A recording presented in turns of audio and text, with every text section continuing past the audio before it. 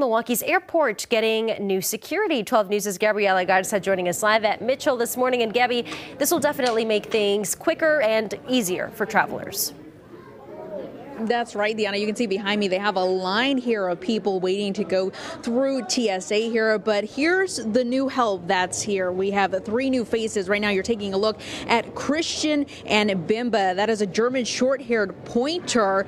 She's part of their new canine team here. Now they also have another German short-haired pointer who's Bimba and one other German shepherd, Ronnie, who will be working the TSA security line, but also around the entire airport. This will add an extra layer of security, but also these canines will make the screening process quicker for passengers. With canine enhanced screening, basically the passengers are able to keep their laptops in their bags, keep their shoes on, kind of like pre-check. It's an extra layer of security for the TSA, but it's also efficient. It's effective training. We have over 1,000 canines across the entire country, canine teams across the country.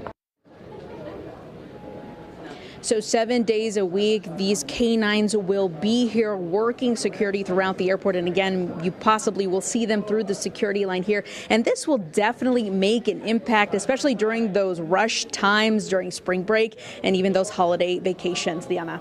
Yeah, definitely, Gabby. This is something that I've experienced at O'Hare Airport in Chicago. They have the canine units as well, so definitely can attest to the fact that it makes it quicker just to get through that security line.